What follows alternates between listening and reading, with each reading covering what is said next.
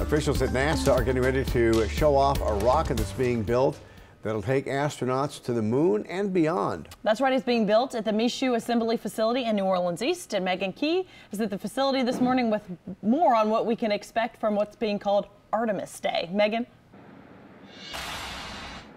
Hey, good morning. It's 8:01, which means it's officially Artemis Day. People from all across the country are here in New Orleans East at NASA's rocket factory for the unveiling of the SLS rocket and the Artemis Lunar Exploration Program. That's the rocket and the mission that'll get us to Mars and the moon. Now, the rocket factory is also known as the Michoud Assembly Facility, and this is where workers have built the core stage of the NASA Space Launch System, short for the SLS rocket. It's being called the most powerful rocket in the world. The rocket has been here at the Michoud facility since 2014, and engineers tell us they're getting closer to finishing their portion and then shipping it to the NASA Stennis Space Center in Mississippi for the next phase.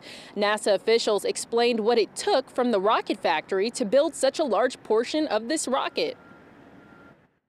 There's been an amazing factory transformation from the end of the shuttle program and its state-of-the-art manufacture for the time to the new state-of-the-art and the new technology that had been part of the Space Launch System Artemis core stage manufacturing that goes on today. Multi-million dollars of modifications. The Michoud campus has a major factory building, over 40 acres under one roof. Well, there's several phases to the Artemis program. Scheduled for 2020, which is pretty soon, is the first test flight with no crew. And then in 2024, NASA hopes to put the first woman and the next man on the moon. So definitely exciting and something we're looking forward to. Reporting live in New Orleans East, Megan Key, Eyewitness News. Very exciting. Thank you very much, Megan. NASA calls the space exploration program Artemis for a good reason. NASA's first Apollo missions to the moon influenced the creation of this program's name. The 1960s Apollo missions were named after the Greek god of mythology, Apollo. Artemis was Apollo's twin sister and the goddess of the moon in Greek mythology.